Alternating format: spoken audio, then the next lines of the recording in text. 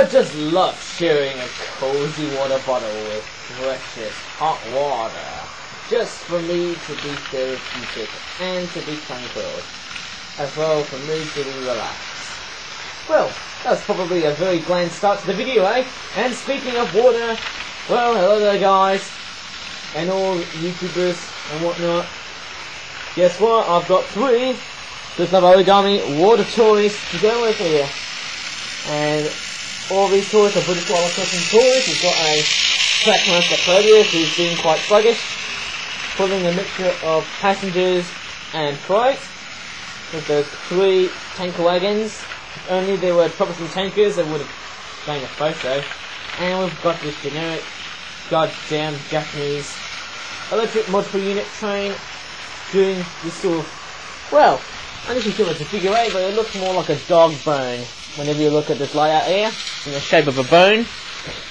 But anyways, I'm just going to go ahead and take a look at some water birds. And all these products are British Wildlife Collecting toys. And yes, we've got 2 seagull products, and one of them is not. But I'm just going to show you this one here first, which isn't really a seagull product, and it's this one here. And before we can actually start, we'll let Proteus pass by overall, because he's quite a bit of a slow coach, pulling a trio of, well, it looks like to be faceless Andean crowbars, a single box car, and a trio of tankers. If only they had faces on them, well, they'll be troublesome tankers. Oh my goodness me, I bet this slow train will take over the whole video, eh? But anyways, with that sluggish train out of the way here, it is a common Moorhen family and Grayling fish pair 12-pack. It's quite interesting, eh? If I take a look at the pictures here, sorry for the, obviously the way I'm actually shooting this video here, it's actually not quite bright. Let me just go ahead and turn on the table lamp, because I think I need a bit of visibility on the video here. It's not bright enough, not enough contrast here. Okay, I'll just bring the light just a bit though, not too near, otherwise the light will just scorch at me. Normally I don't often use it at daytime though, because, well, to be quite obviously honest, oh, what can you say? It's not night time. But anyways, I'm just using it for the fact that I want a bit of brightness and contrast and colour here. And this work light, I don't know how much halogen has it got, but I hope it's going to brighten things up along the way as I'm making this video. I'm trying to be, oh, someone's got in the table, or the desk, eh? I'm just going to bring it a bit nearer, but I'm not going to do it way too near to me because it's going to scorch my hands. But anyways, this is the common Moorhen family and Grayling family. Oh my goodness me, it is a Moorhen family and Grayling fish pair 12-pack, and it costs about £14, which is pretty much, well, not that pretty much expensive. There's the back of the packaging there.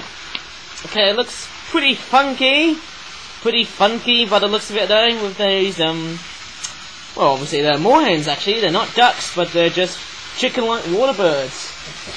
And some people call them water hens, or even swamp chickens for that matter, because they prefer like fresh water rather than like coastal areas, maybe like rather than salt water and places like that, eh? But yeah, it's quite a very interesting rendition of the moorhens that we see in our familiar, water areas, so we often see them in our town parks and even cities as well though. They're a very fascinating looking bird. Okay, these guys love to feed on fish, water plants, insects, fruit, scraps, yes, human scraps obviously, eh? But anyways, I'm just going to go ahead and do the unpacking because I'm quite enticed on these moorhens, eh? And I actually did a moorhen product though before, eh?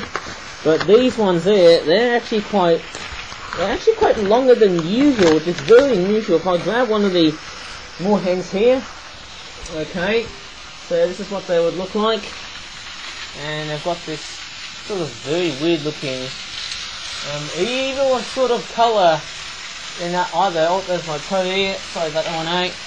Trying to be visible here, is that hair from China? Or something like that one, eh? And there's no map detailing here, which is quite bland.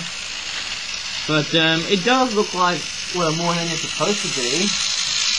And this is the black tail section here. Actually, it's more white rather than black because of the fact that I had a bit of a look on a real Moorhen though.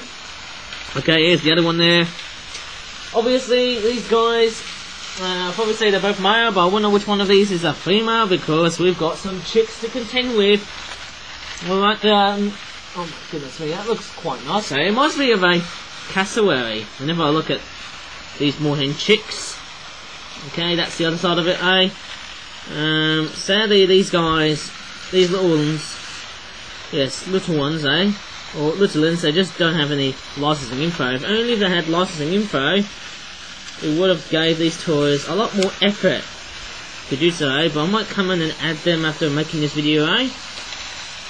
Obviously, some of them have got very, they've got very kooky eyes, eh? But most of the time, they just have like normal looking eyes. Very nice looking head patterns on the top of blue and brown. And you know what, this really does represent what a real Moorhen would actually be like though. And yes, these guys are slightly smaller than coots and tend to prefer water areas with vegetation. Or should I say high amounts of vegetation. Okay, so that's that. And we've also got some Graylings, which despite the name, they don't look that grey to me. But nevertheless, they are supposed to be based on what real Graylings are. I can't remember which type of fish belongs. I can't remember what Graylings are like though. I mean, they are related to, I can't remember which fish they are. If you really know what Graylings are and where they are related to, please leave in the comments down below. I really love to know. Okay, that's the common Moorhens 12-pack. Looking at the back of the packaging here, it looks quite impressive, but I think it's missing those assets. That's what we have with this product here, which in a sense, that really makes no sense at all for the fact that yes, it doesn't really match to what the artwork of the packaging really looks like, eh? But nevertheless, it's quite a very intriguing looking piece of packaging though, and the artwork looks obviously quite amazing. Beautiful stuff, obviously, eh? Beautiful, obviously, at all times. Let me just go ahead and move on to the next flip-back product, which will be all about seagulls. And yes, we've got, some juvenile lesser blackback girls. Swimming and fishing flock 12-pack. And let's see, the price, £18. Man, that is actually very expensive. I definitely say, there's the back of the packaging here. I definitely say it's pretty much expensive. For me, in my opinion, now, obviously we're in April, and I definitely say that cold, snowy Easter that we had recently, though, it's been quite amazing. In fact, it snowed after Easter, which made scenes a lot more like Christmas than Easter. But anyways, that's what they would look like, eh? And we've got, we've got 4 different species of fish. Is that a mackerel? There's a couple of carp here. Okay, and we've also got like a wishy-washy sardine, and then another carp here. It's funny, whenever I look at these pieces of artwork on the product packagings, obviously, just because it contains like, 6 seagulls here, doesn't exactly mean there's obviously 6 on the artwork there, which is pretty much interestingly confusing. But nevertheless, I don't know about you, but I'm just pretty much the sort of person who loves to take a bit of time. Okay, let me just start with this one here. It is of course a wishy-washy sardine smiling. Yes, it does look like what wishy-washy is supposed to be. Okay, that's that. We've also got a trio of magic carps, which look like that. Alright, that looks very, very cool. Very interesting. I don't know if the skull patterns of green and yellow look iridescent or iridescent to me though, but they look totally stunning. There's the other one here. Okay, looks quite nice indeed. And we've also got this mackerel here. Is that a mackerel or is it a pilchard? I'll bet that's a mackerel, because I can tell by the design on the artwork here, that's supposed to be this fish here. That one there. Oh, there it is there. And we've also got this sea bass, which looks quite amazing indeed. I don't know if you can see that. Sorry about the lighting though. It's been quite a poor sort of day though, I believe there. It's been, yeah, the visibility on the camera there, it's not that really doing that well, but as you can see, obviously the fish looks quite very nice. There you go, if I turn the camera here, therefore it looks pretty much nice. And the best thing about these fishies is that you can put them onto the beaks on those juvenile, lesser blackback seagulls. And if you open up here, why am I thinking of sea shanty at the moment though? That's a very popular trend, especially on TikTok.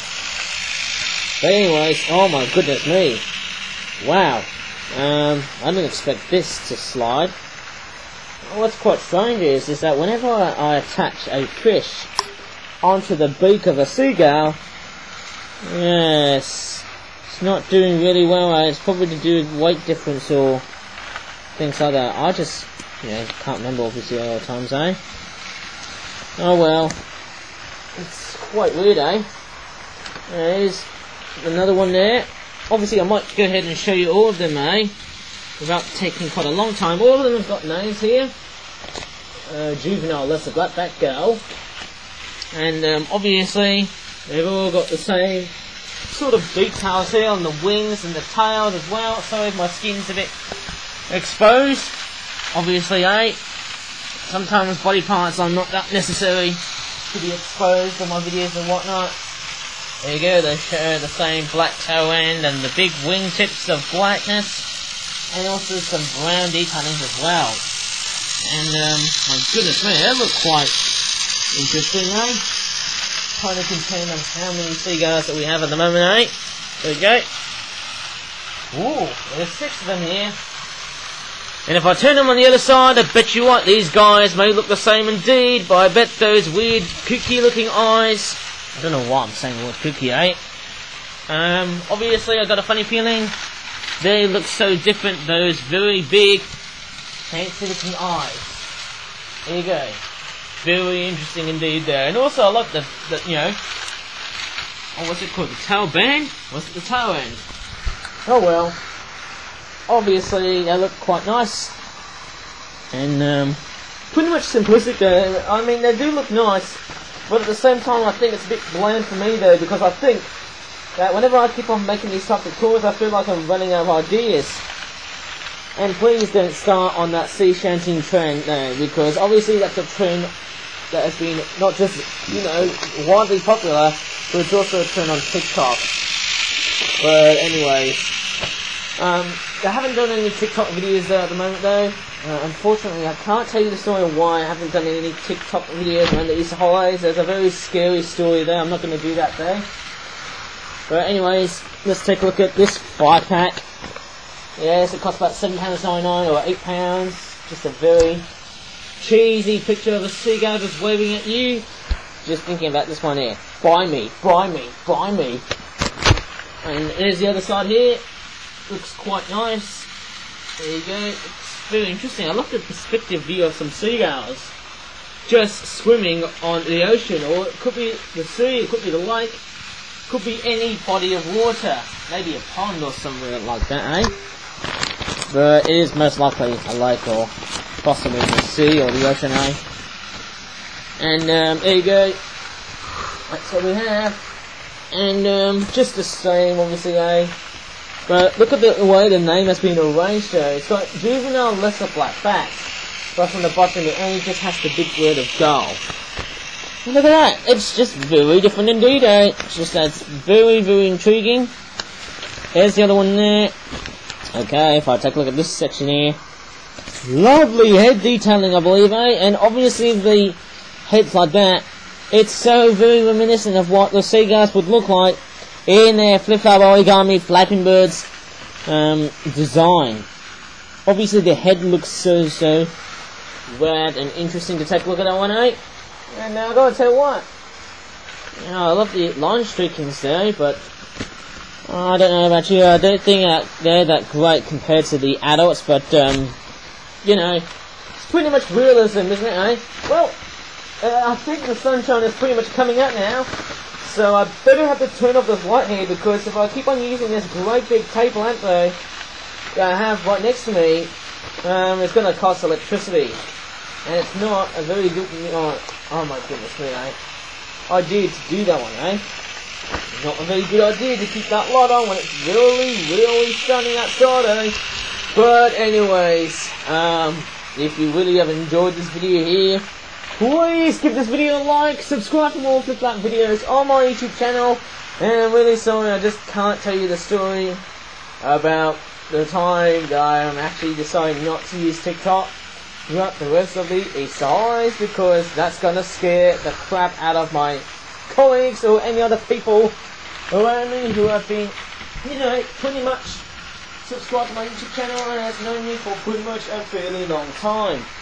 But anyways, with that being said, I'm not gonna mention it as always, but anyways, if you really have subscribed and liked this video, as always, I'd really like to say thanks so much for your time, thank you so much for watching in this very interesting video, And I gotta tell you what, also, there's one thing I forgot to mention here.